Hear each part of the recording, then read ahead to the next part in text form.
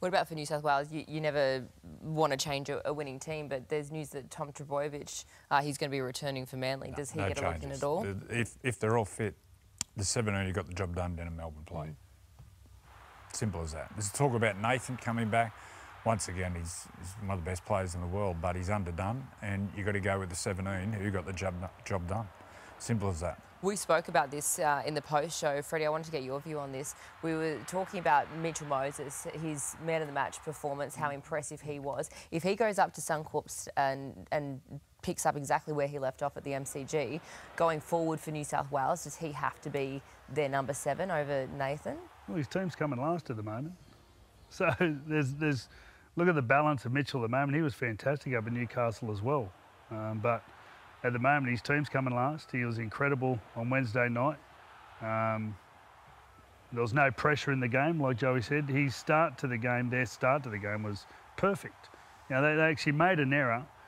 Crichton had a flick pass where they made an error there. But outside that, his kicks were incredible. I'm talking, you know, there was one where Xavier Coates even looked behind to see if his foot was on the line and realised he was that far short. And then the kick for the try and a couple of in goal. It was an incredible start. But this will just be different. This will be a game where there'll be less possession and, you know, this will be a much harder game to stand up to. But he played up in a game up in the Gold Coast and played with a broken back, and he got a bit criticised. He scored a try, set up a try and played with a broken back.